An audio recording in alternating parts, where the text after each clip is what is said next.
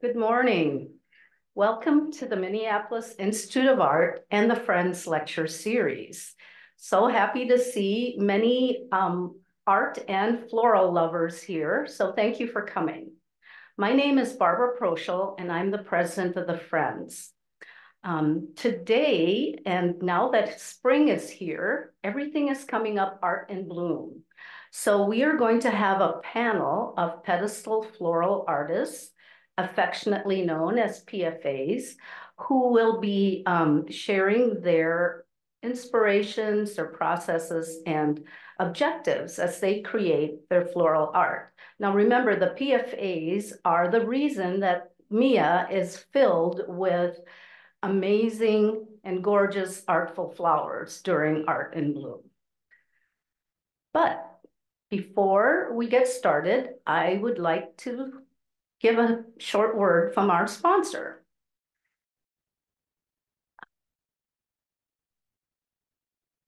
Hey, this lecture is presented by the Friends of the Institute with generous support from the Mark and Mary Goff Fiterman Fund.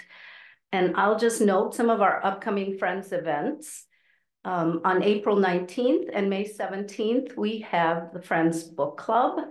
And if you'll remember, our book clubs involve not just spirited discussion, but a guided tour of related art objects in the MIA collection. And then on April 25th through 28th, our much awaited Art in Bloom. It's our 40th year. Yay. So besides the breathtaking floral art, we will also have many events to learn and have fun. We have 2 artist talks, workshops, a not to be missed gala, a family event on Sunday. So lots of things to take part in besides walking around and seeing all the beautiful flowers and art. For more information and tickets for the ticketed events, please go to the MIA website at artsmia.org. And then lastly, but not least, on May 19th, we will have a lecture at 1 p.m. on Sunday from Patricia Michaels. She is an awarded fashion designer. And the lecture will be followed by a fashion exhibition and a ticketed reception.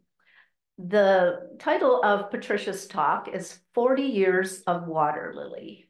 So if you want to know what that means, please join us on May 19th. All right, so before the panel, I'm going to introduce our 2024 Art in Bloom co-chairs, Barb Champ and Diane Morrison.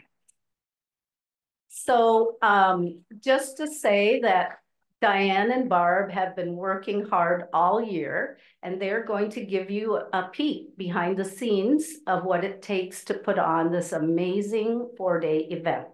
So help me in welcoming Diane and Barb.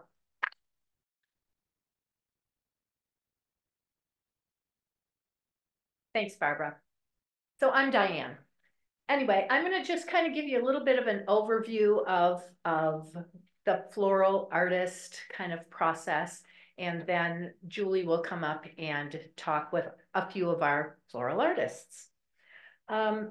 We have 2 classifications of floral artists during Art in Bloom.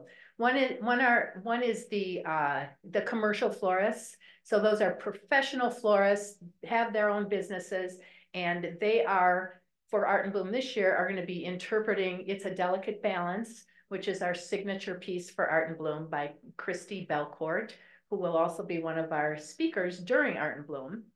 So she's a living artist, and it's a really wonderful piece. So all of our commercial floral artists will be interpreting that same piece of work, and it's kind of spread throughout more open areas in the museum.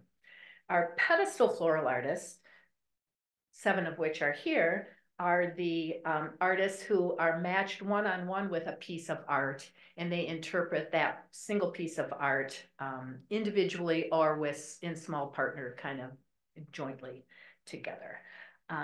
So that's that. Anyway, our Art in Bloom is very unique. Our Art in Bloom is one of the largest. I think it's the second largest in the country. And we are one of the probably only Art in Blooms that doesn't vet their floral artists. So our floral artists are anybody.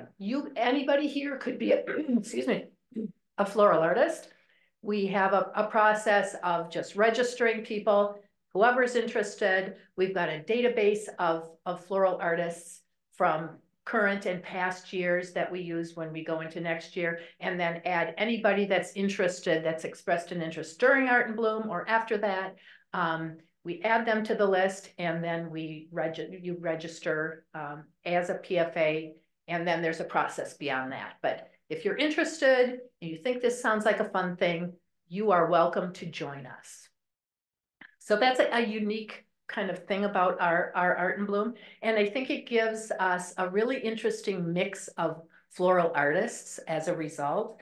For instance, this year we have 214 pedestal floral artists, and 45 of them out of the 214 are first-time artists, first-time floral artists, which is just, it's really fun to see them. Some of these people here are second-time floral artists, so they can kind of tell you what it was like as a first-time thing. So you don't need years and years of experience, although we do have some people with years and years of experience. We have 2 people that have actually participated in Art in Bloom as pedestal floral artists for 40 years, and one of them is on the stage here today, and I'm sure that's Sue Baggy, who will be speaking to you later. Yeah. We also have about 20, so we have 26 floral artists that have had over 15 years of experience, and then another 55 with like 5 to 10 years. So it's a broad mix of experienced and less experienced people. But they all come up with amazing, because they give a lot of thought to this, they come up with amazingly beautiful interpretations of the works of art in the museum. Okay, so let's see. So the process of kind of who's going to be a pedestal artist is planning begins in the fall. We choose a signature piece, we choose committee chairs, and then we start reaching out to this group of our database. I think we sent out maybe 350, 400 emails to people just to see if they wanted to join us. And then it goes through a registration. People register, and then we kind of narrow that 400 down to, I think this year it was around 250 or 270, something like that, people. So that's the registration process. And then so we've got that pool of people. Then we have the MIA curators who decide which works of art are going to be available for Art in Bloom. And so we get that number, and they make their decision. Some of it's a bit of a mystery, but some of the idea, but it adds to the intrigue, all good. But so they want to make sure that the art is spread throughout the museum. They want to make sure that traffic flow is good, so you don't want things clogged up because the crowds that come through Art in Bloom during the weekend are tremendous.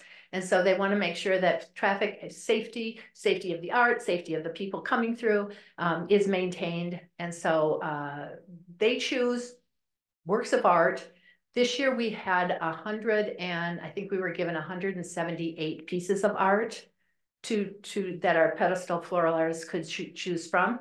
And that becomes one of our parameters in terms of how many pedestal floral artists we can have. Another one of our parameters is that we have a certain number of pedestals for those people. So, we can't have 300 people when we don't have 300 pedestals, for instance. And then the third limiting factor is how many people actually register. Last year, we had a lot of people registered. We had very few pieces of art, so we had to cut a lot of people. But everybody who doesn't get into that pool is put on a waiting list. And some people end up partnering up, other people end up getting in just because people drop out. Inevitably, you know, somebody gets sick, something happens, life happens.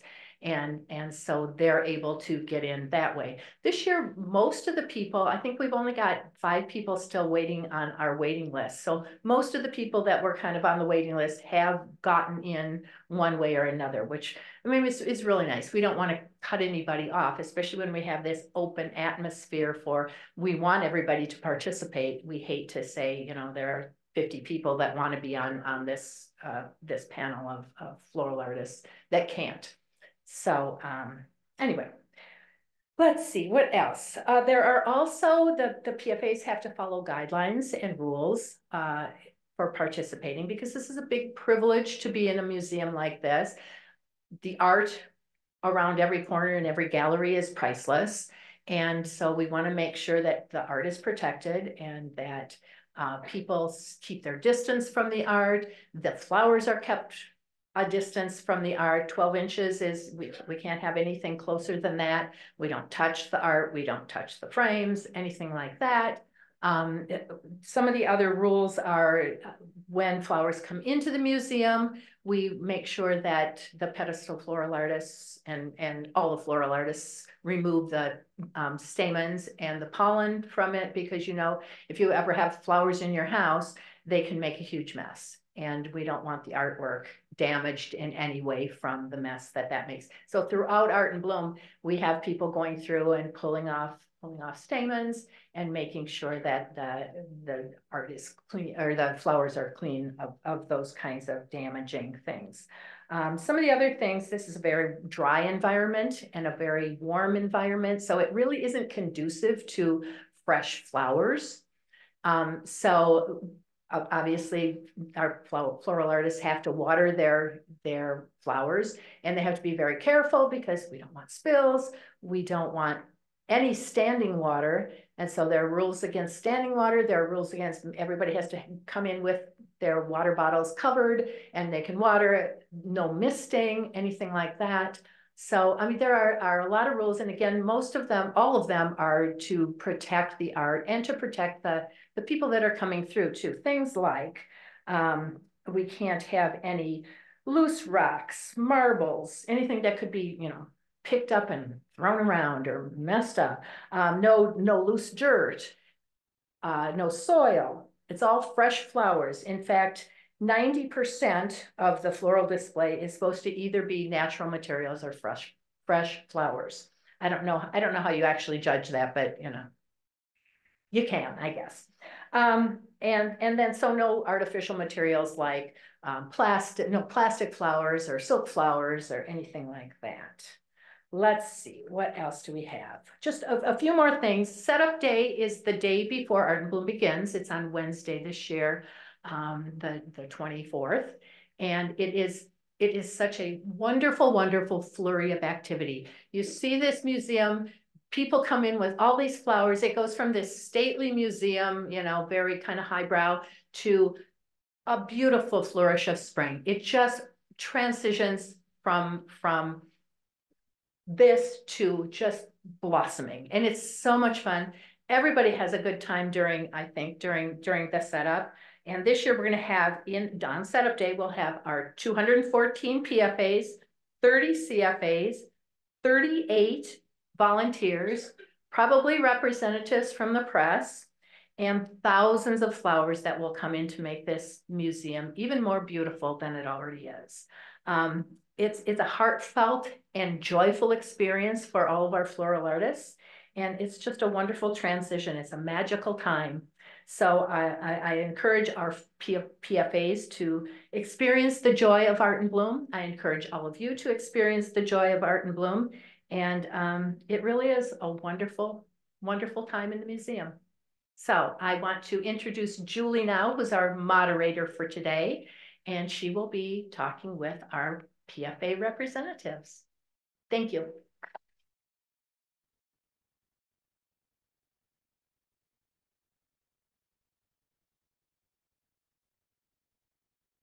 Hello. Um, I am going to introduce these 7 wonderful pedestal floral artists and ask them a couple questions and then open this up to all of you where you can ask them questions as well. By the way, thank you everyone for coming today. I'm not a competitive person by nature, but Art in Bloom started in 1981 at the Boston Museum of Fine Arts. And I like to check back there every once in a while and see what's going on. They're having Art in Bloom the same weekend this year that we are. And I think ours is the best Art in Bloom for all the reasons that Diane mentioned. I mean, it's truly community driven. I mean, it is planned and presented by volunteers. Any of you can become a friend and help us plan it. And all of our exhibitors are community members. There are no barriers to entry. And of course, it's free and open to the public. But anyway, so I checked back and Diane said we're the 2nd largest. There are Art in Blooms all over the United States and Canada. Who is larger than Mia? New York, okay. Well, Boston this year has 45 floral exhibitions and we have 168. 168, so we're much larger. We've outgrown Boston. Okay, so I would like to get to the panelists. Amanda Luke. Okay. Oh, I'm supposed to put the pictures up here, I guess. Is that right? Okay, am I doing this? Am I going the right direction? Here we go. Okay, Amanda Luke. Okay. Yes, Amanda. This is Amanda's 2nd year. So this is actually your 1st year arrangement. She is not a professional florist, but she has done some flower arranging in her life as an event planner. Her artwork up here is Portrait of Mademoiselle Dubois, painted in 1884. Amanda, this is a very romantic scene. What design elements in this painting were most important to you when making your elegant floral arrangement? Yeah, so like you said, I am in my 2nd year of doing this. So when I got this piece, when we were given a list to choose from of pieces, I looked at it and I said, which one has flowers so I can take it really literally? And I found this one, and I was really inspired by obviously the general shape of the flowers that she's holding. And I really wanted to pull in a lot of the color very literally, the floral sweep across the front from the bouquet that she's holding as well. The vase, which I made myself by gluing 2 vases together. So got to get really creative sometimes to make some of these work. But yeah, it was definitely for me just pulling form together and looking at the shape of the figure in the image and kind of translating that into florals. I think, for this year, as I think about it more, I want to explore doing something a little less literal because I feel like in my mind, it was such a challenge to do this because I am not a professional florist. I probably couldn't even name half of these flowers. I just like flowers and I like art. So for me, it's always very easy to just go literal with it and I see a face, so I'm going to do tan colored flowers that are face colored flowers. And I think there's an added challenge to the people who go with really abstract designs and do something that pulls smaller details. So I'm really excited to, keep growing and learning in this process. Thank you. Thank you, Amanda. Amanda, I was noticing a strong diagonal in your arrangement, and I see that in her flowers. And the color of your vase, you matched that perfectly to her skirt. That's just fantastic. That was a very lucky happenstance, in case anyone is wondering. that cheap $20 vase from Bachman's that I glued together the night before really really worked. So thank you, Amanda. Thank you very much. Yeah. Okay, Amy. Okay, Amy Kubis. This is Amy's 7th year. Amy is neither a professional florist nor a hobbyist, and she only buys flowers for her Art in Bloom arrangements. Oh yes, I need to move. I hope I go the right direction. Yes, I did. Okay. And Amy, you hit this one out of the park, I think. Her artwork is a 19th century wooden door from East Africa's Swahili coast. Amy, what aspect of this door inspired you to make this very sophisticated arrangement? Yeah, with this one, I tried to look a little more into the history behind where the door would have been located, what it would have symbolized. This particular door would have been on a home in a port city where it would have been someone who was well renowned in business. It could have been someone who was known very religiously, someone who had like a lot of economical stature in that port city. So I wanted to take inspiration from flowers that would have been more native to Africa, and really kind of resemble or like emulate the vibrancy of a port city at that time. So a lot of the flowers that I chose were very tropical in nature. They were also very hardy. They would have grown in environments either in Africa or in neighboring areas. So they really held up very well in the museum environment in such a dry and warm environment. So it didn't require too much maintenance, thankfully, over the course of the 5 days. But it was, I think, that year we happened to have a wild blizzard that came in on opening night. So I think it was just a very well-received spring reprieve. Yes. Amy, the door is strong and sturdy. And I noticed that your plant materials they're stout and strong as well. They're not frail flowers. I think that works so perfectly.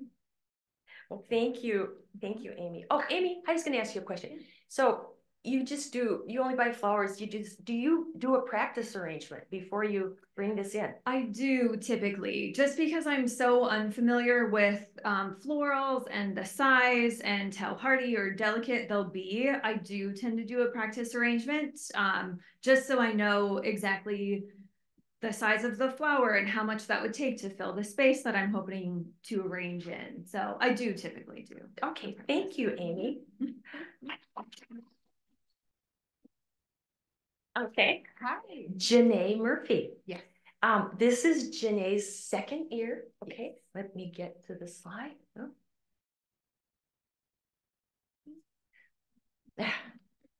Oh, yes, this was so beautiful, Janae. This is Janae's second year. Her artwork is a sterling silver after dinner coffee pot made by Gorham in 1891.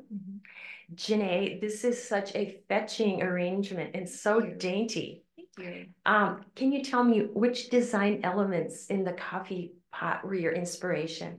Yeah, so one of the things that I was most drawn to was the beautiful lines that are in the coffee pot, the very slender spout and handle, as well as I would find, more unusual shape of the coffee pot because it's a Turkish style after dinner coffee pot. And so I chose a silver Victorian vase, which is a vase created around the same time, or that would have been used in homes about the same time as the coffee pot's creation. And I used bear grass and English ivy to kind of represent the handle, and a seeded eucalyptus for the spout. And I really wanted to really capture kind of the beautiful motifs that's on there. So I wanted to keep everything really soft in contrast with those motifs. So a few different things. It's lovely. It's spare and it's airy. Yeah. And I think it's really beautiful. Do you. you do sketches before you start? I do. When I get my piece, I sit and try to come up with an idea of how I want it to look, and then I go and find a vase to match or to fit the sketch after that. And I just keep sketching and changing and things like that. But prior to this, no same with Amy, no floral experience prior to, other than just gardening with my mom growing up with some annuals. So. Good for you. That's great. Thank you, Janae. Thank you.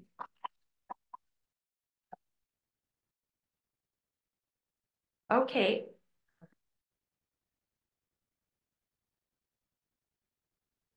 Kat Hansen. This is Kat's 18th year. Kat grew up on a farm in North Dakota where she developed a love of gardening. And as a member of a local garden club, she has taken floral design classes. The painting Kat has here is by Max Peckstein. It's titled Stormy Sea, painted in 1921. And Max Peckstein was painting between the world wars, between World War I and World War II. And the Nazis labeled his artwork degenerate, and it was seized by the Nazis during World War II. Anyway, Kat, this is so beautiful, and I can see that color is very important to you. And hydrangeas, you're using hydrangeas, and they are famously temperamental and collapse in warm air. So can you talk about what inspired you and how you kept them alive in the very, it's hot and warm on the 3rd floor of Mia. Who told you about that? I don't know. I put this arrangement together, went to bed the next morning, they were.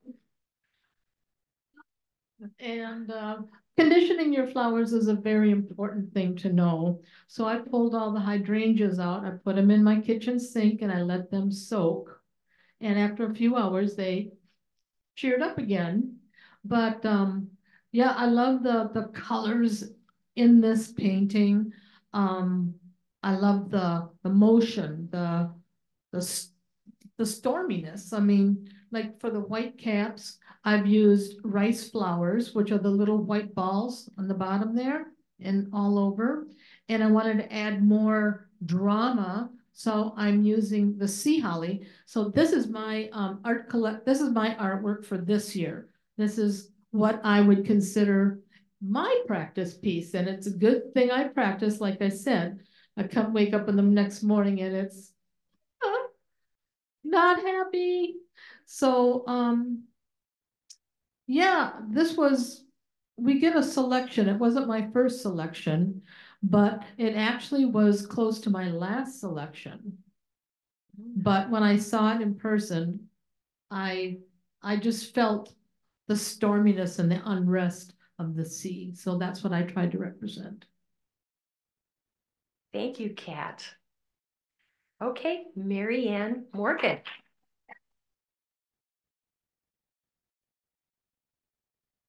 Mary, I'm not good at this. Here I go again. Okay. Okay, this is Mary Ann's 8th year. Mary Ann is a part-time florist who works in the bridal business. She's also a multimedia artist with art displayed in the Northrop King building.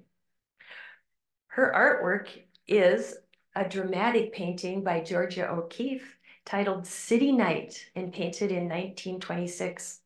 Mary Ann, your vessel is so special. The importance of containers cannot be overstated. Can you share some information about your vessel? Yes, it's made out of fused glass, which is like stained glass, only you cook it in a kiln and it melts together. And this was done tall and narrow because the painting lines were tall and narrow. When I saw this in the selection process, it was a black and white photo, and I thought, wow, that's very dramatic lines. I really like dramatic art. So the guidelines had said your vessels are very important. And so I started my first year with African beaded mask made out of fused glass. This one was tall and narrow, had the dramatic lines, the black, the iridescent, the flowers are representing the same thing. The gladiolas opened up more during the week. And so they did represent more white going up through the middle, but so life does happen. I've done this for 8 years, but life happens. And so this year, my daughter Stacy is assisting me for the first time. We'll have a piece over in 377. I just like the dramatic pieces, the abstracts. I did do the Oriental armor and helmet piece, and that won an award, and this one won an award back when we did those. That's great. This is very sophisticated. Thank you, Yeah, Kat. thank you.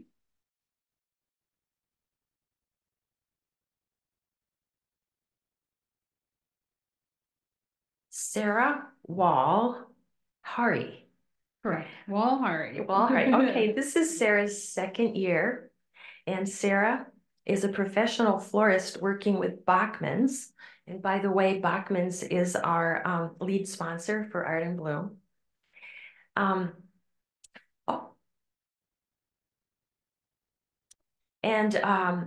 For her art piece, Sarah chose a 20th century wooden ritual pole from Indonesia. Sarah, what was it about this piece of art that inspired you? Well, first, I want to say my selection for this art piece, I had gone through and put in like 10, 15 choices, and then I went through the list one more time. I'm like, I just want to see if there's anything that really stands out to me that I missed. And this one stood out because of how big it was. I was like, okay, if I have this giant piece in the museum, everyone will see my piece. So I was very excited about that. So I actually moved it up to my third on the list, and I got it, and I was just so excited. And then it was time to decide what I was gonna do, and I was like, okay, well, first of all, there's no color whatsoever. So a lot of people, I think, choose art pieces that have a lot of color, just so you can bring out the beauty. But with this, I could have done some color, but I was like, I really want to do more the shapes. So I really paid attention to, in the Ritual Biz pole, there's 3 men stacked on top of each other. So I used the white protea to kind of represent the heads of each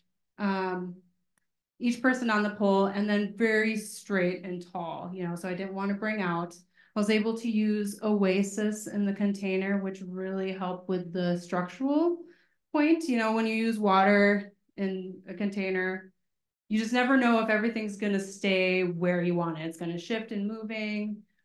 Just overall over time, if something is starting to droop, it might bring down the rest. So I was able to use Oasis in it, and which really helped keep it together. And a lot of the tropicals too, they do last a lot longer in the museum because it is really warm. I was shocked because this was actually my first year, and I came in and I was just sweating from like walking around looking at everything, and I was like, oh my gosh. So I was really thankful that I used the tropicals, and yeah, it was fun. I just had an absolute blast. I just, really lucky to be part of Art in Bloom. Sarah, like the door, your piece and your plant materials are sturdy in contrast to the coffee pot, the wispy plants. I think that works so well with this sculpture. Yes, congratulations. Thank you. Thank you.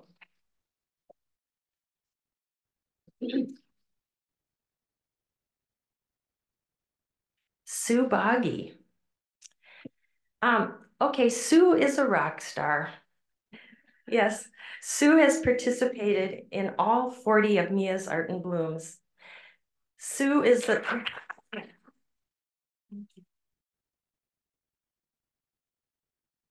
Sue is a certified instructor and lecturer in Ikebana, the centuries-old Japanese art of flower arranging. She is also a semi-retired landscaper and horticulturalist.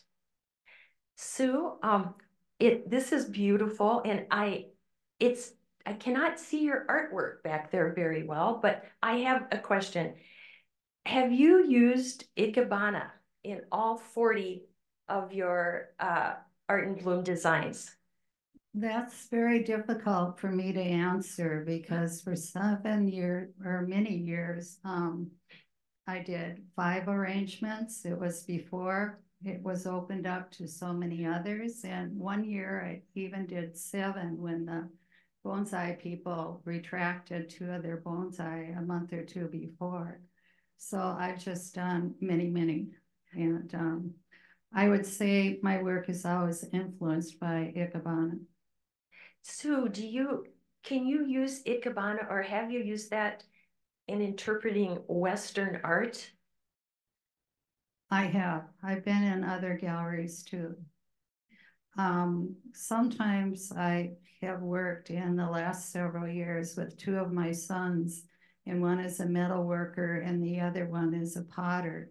And the potter is the one that did the vase here for my arrangement.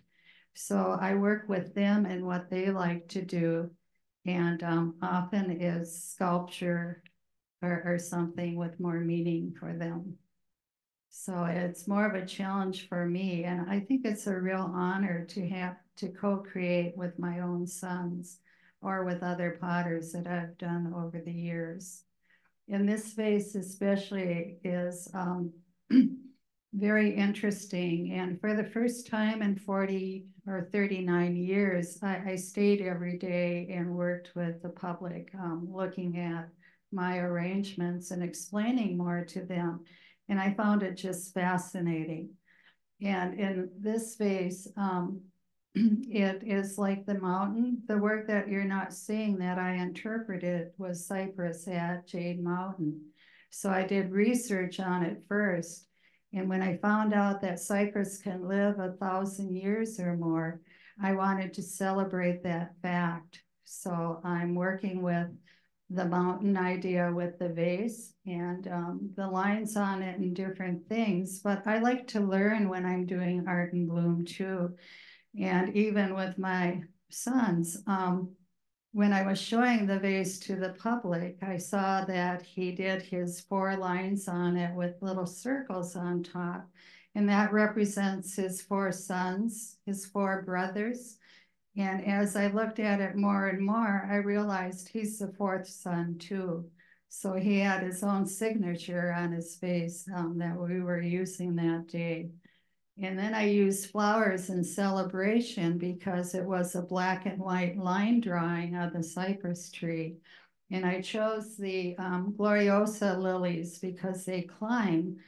And we were asked a little bit, what was our oops? Well, I did an arrangement on Tuesday night, and at midnight I was reading the rules, and I thought my vase and my branch was too strong for what they were requesting.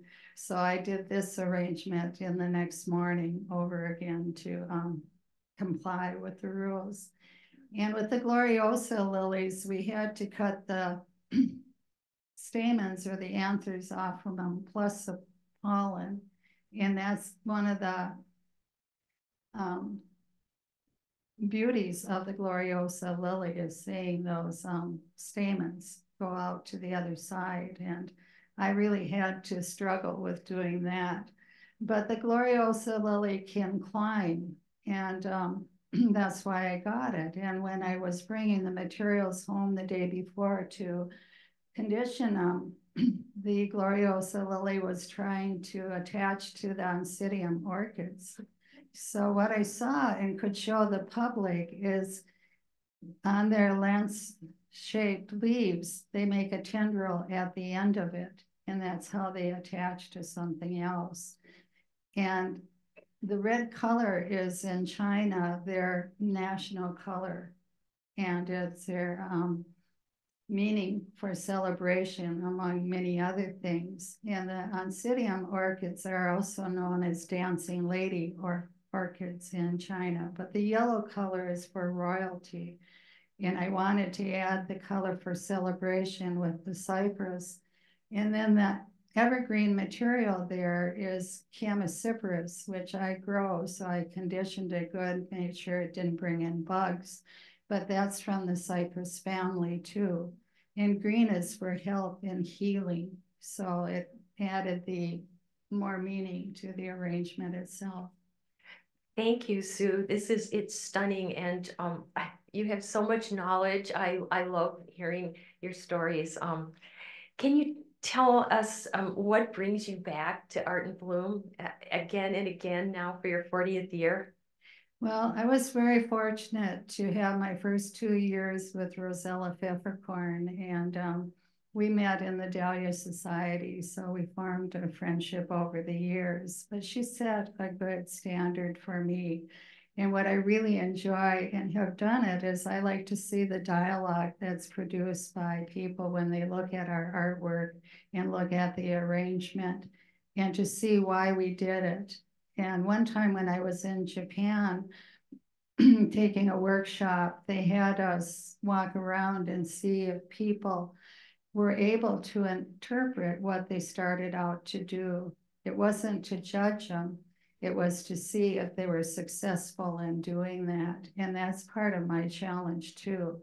Can I do something that challenges the public a little bit more to look at the artwork and to look at what I'm doing? But can I also do that successfully? And it is a challenge, and I like the challenge to do that. Thank you, Sue.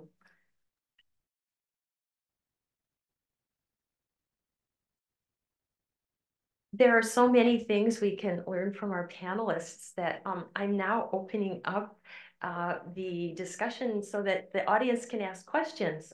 And there are people that can give you a microphone. I see hands coming up right now. Is someone bringing a microphone? There are a couple hands up in the second row. This is really a wonderful, wonderful opportunity for all of us to hear the hard work and the insights that you bring to art. But what I have a question. This is the Friends put on this whole program. Plus, we pick the art that we focus on, which is the one art piece. This year, it's Christy Belcourt's It's a Delicate Balance. And Barb and Diane and I approved that and then worked with the MIA staff to get that. Do you, as a PFA, do you adopt any of the themes in the piece that we pick for our theme? In other words, we've got a piece that's by a live artist, a woman, indigenous, environmental, and then she bridges Ojibwe history. They used beads 100 years ago, and she uses dots to call back to the beads. Do any of those things, do you pay any attention or use in any way the piece we pick for our theme? Does anyone want to answer that question up here? I mean, have you been influenced in any way by our signature art piece? Raise your hand if you have. Okay, here's your answer. Yes. May I say something though?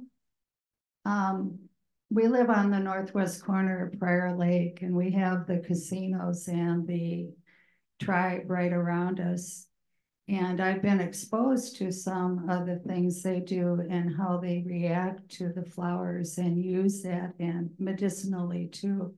So I'm very curious, and when I have more time, I really would like to study more that is in that painting because it is quite beautiful.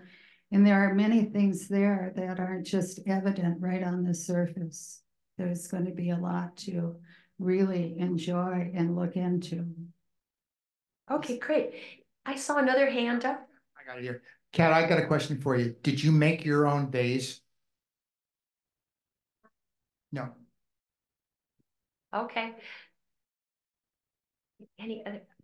Okay, there's a question in the third row.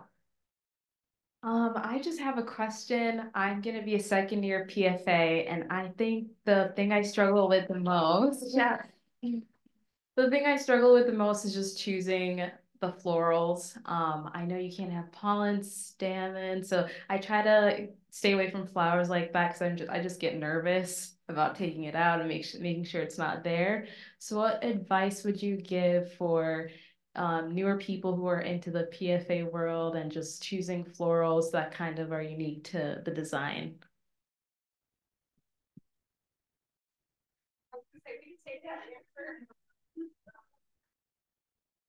I must suggest that I go to Bachman's on Lindale, and their floral designers there are very, very helpful. And I've already pre-ordered my flowers through Bachman's. When I did that, the person that orders the flowers said that she couldn't guarantee a certain type of flower that I wanted. So I know that I have to go someplace other than Bachman's, which I hate to punch, I mean, Trader Joe's has really good flowers and they last a long time. I swear to it.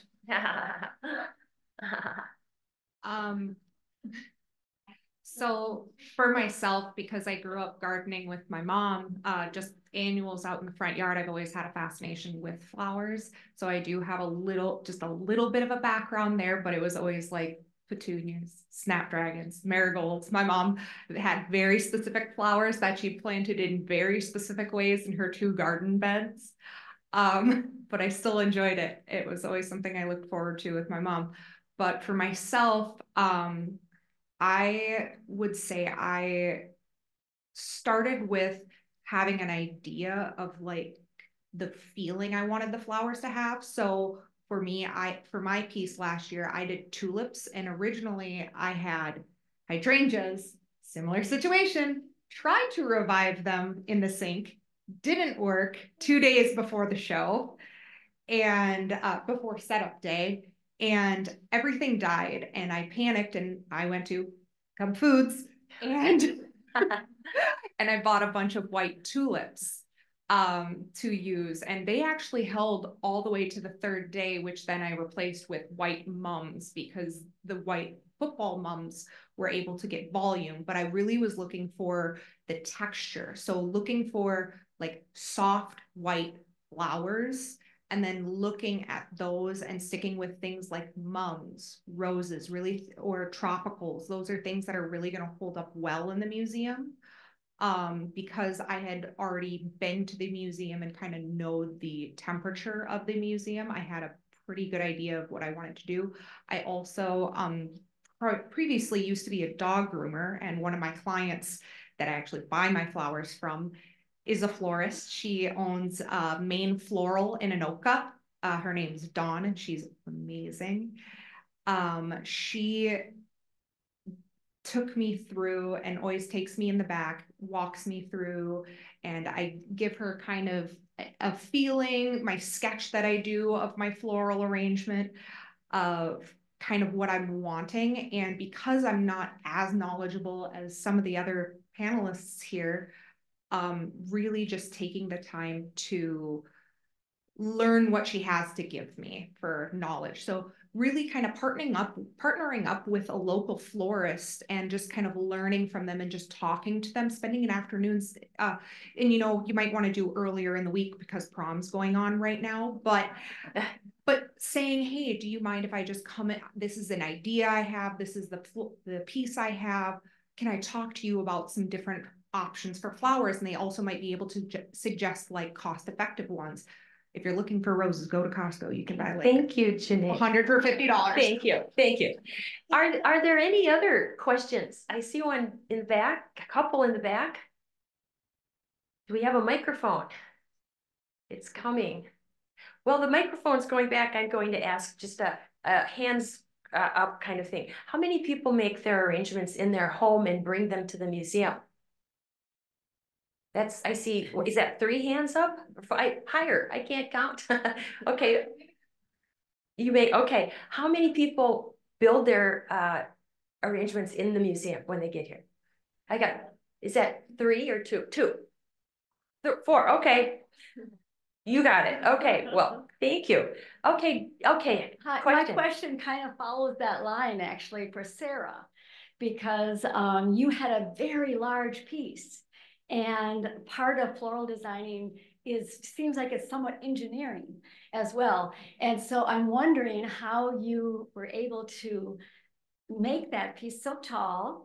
And also you just said that you did it at home, because I don't know if I could do my piece at home this year because it's, you know, big. And can you tell us a little bit more about that process? Yeah, well, so I actually make my pieces at work. So, but I do make them beforehand and then bring them to the museum.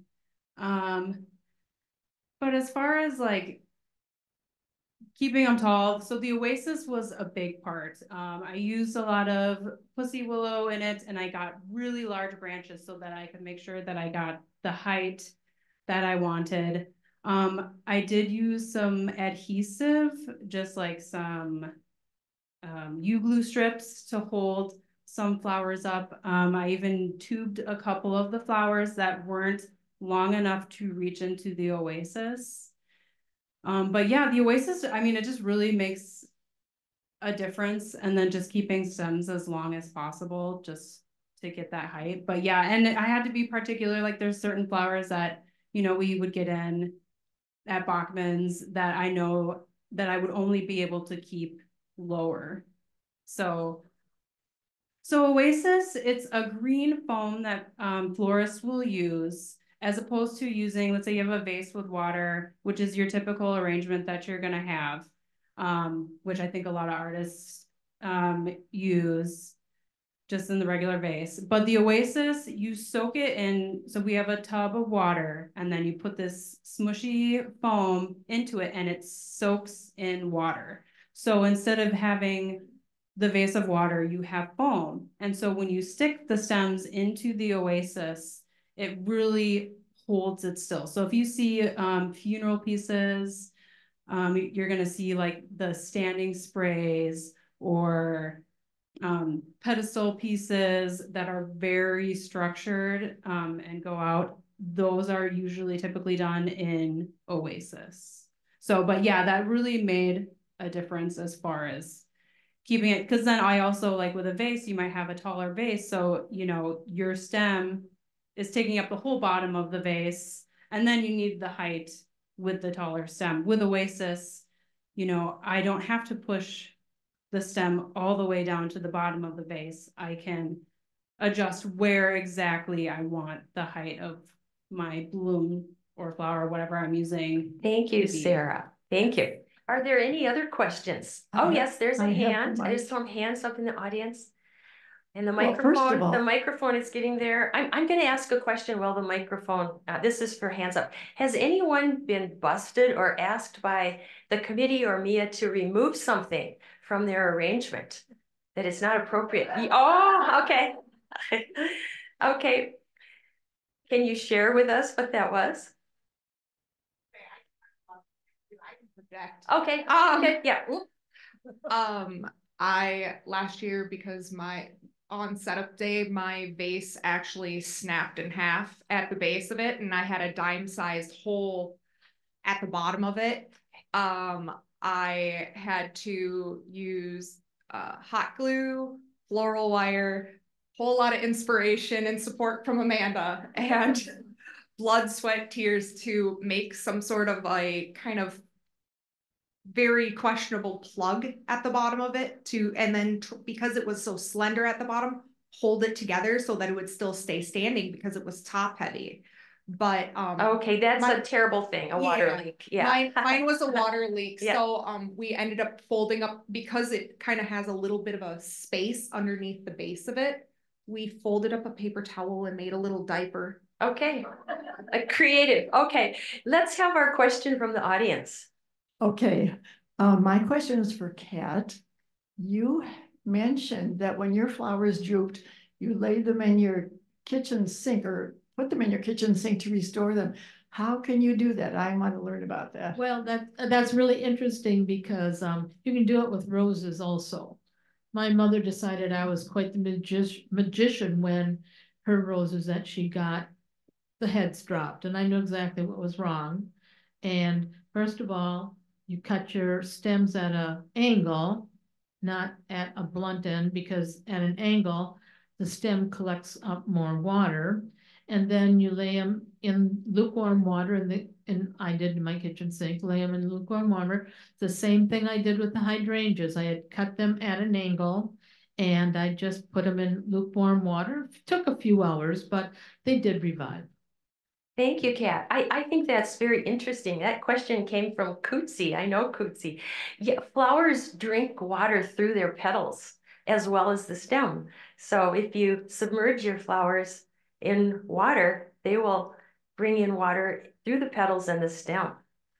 Okay, I see a hand up. Is the microphone here? It's getting there. Great.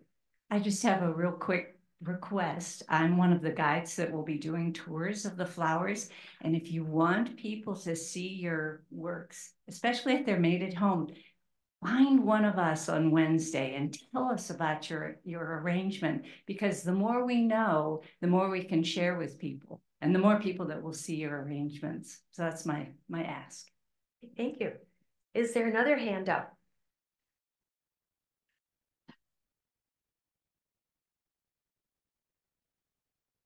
I'd just like to know, how far in advance do you get your final work that you're going to be using in the year?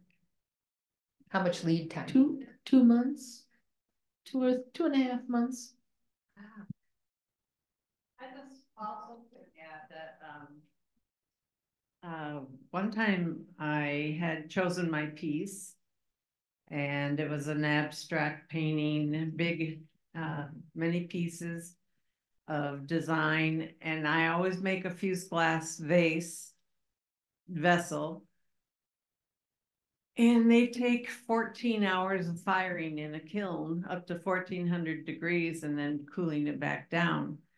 And preparing for the show, you start early with those. This year, I'm going home today to open my kiln and see the front piece and hoping it turned out great. But 3 weeks before the show that one year, they pulled my piece from the show. And they say that in the directions that, or the information that comes out, that that's a possibility. But of course, you never think it's going to happen.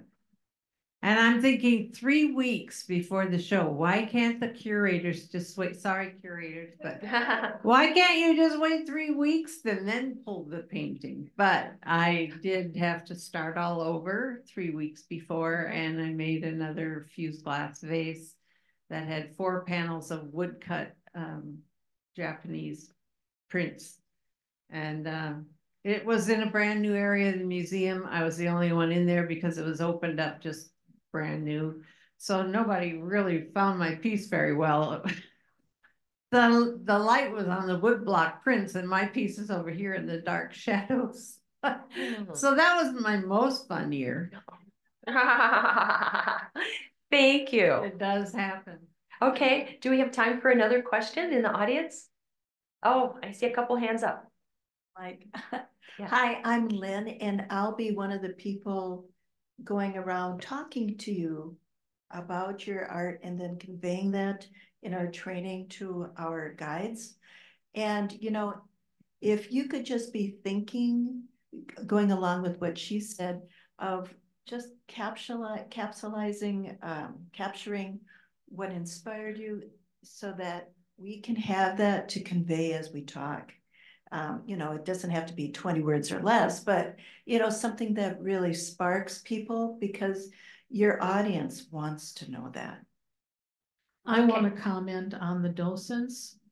The docents are probably close to most important people in Art and Bloom in the whole. I mean, just a tour by the docents. I've learned so much from you, and I thank you for stopping by and asking us so that you can relay our thoughts to the public. Thank you. Thank you. I have time for one more question. Up here in the 3rd row. I got the microphone. Oh, okay. Okay, good. Okay. Hi, Robin. I don't have a question. I have a suggestion. After being exposed today to some of the behind the scenes parts of Art and Bloom, it gets me so excited for next week. And my suggestion is that everyone in this room, if you're not a member of the Friends, it would be really great to have you join so that you can be as much a part of Art in Bloom as these fabulous, talented people. Oh, thank you, Robin. Okay, one more. There was one in the third row. This will be the last question. Kind of in line with when do you find out your artwork, but when do you hear about the artworks and make your however many prioritized selections? Yeah, it really depends on the curators. I know Diane is very patient and she's very good about communicating. And I've heard from many veteran PFAs that Diane has been such a blessing with how well she communicates to us PFA on what's going on behind the scenes so that we're always kind of in the loop. But it's really to the mercy of having the curators curate all of those. Last year it was earlier January. This year it was end of January, closer to February. And I have to add, I'm going to embarrass Diane because I received an email from her one evening at 10 p.m. And since I'm retired, I responded to her, go to bed, Diane, get some sleep. Thank you, Kat. Okay, I have a question, final question for all of the panelists. It's a great privilege to bring an artwork, an art creation into a museum like Mia and have it displayed on a pedestal. And Mia makes beautiful labels for all of these. They are the same labels they make for Rembrandt and Van Gogh. I'm wondering if you have saved these, if you've saved your labels or maybe even framed them. Show of hands. Yeah, the plaque. Oh yeah. The plaques. Okay. Okay. Yeah, this year. Okay. Well, thank you, panelists. I know we've learned so much from them. And thank you all for coming. Art in Bloom starts 2 weeks from today, so I hope to see you there. Thank you.